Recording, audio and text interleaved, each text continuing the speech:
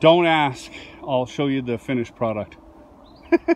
Anyway, I'm just giving this wheel a little rattle can paint job. I like flat black wheels, but I was looking at my back wheels, or my back tires, and they look not bad.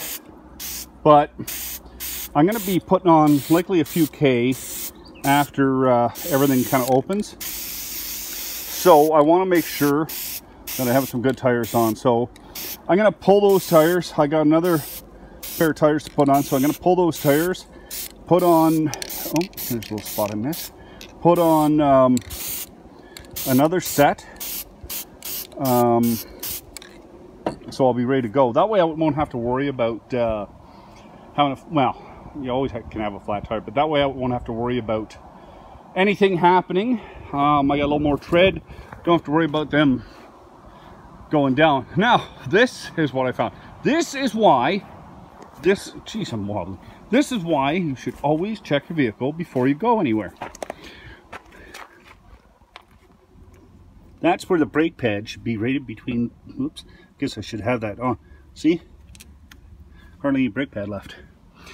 Yeah, you can notice it more here. So I pulled off my wheels just to give everything a check, tie rods and everything. Pulled the tire off, and that's what I found. So I ordered a set of rotors and a set of pads. Rotors and pads are cheap for this. All parts on the caravans are cheap. So I ordered a set of those, and they'll likely be here Monday. Now I do have a backup set of pads if I needed. I always carry these with me. If I needed, I could throw these ones on, but I don't.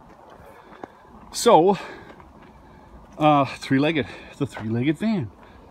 So anyway, there you go, guys. If you're going out on the road, like things are starting to open up, people are talking about traveling and that.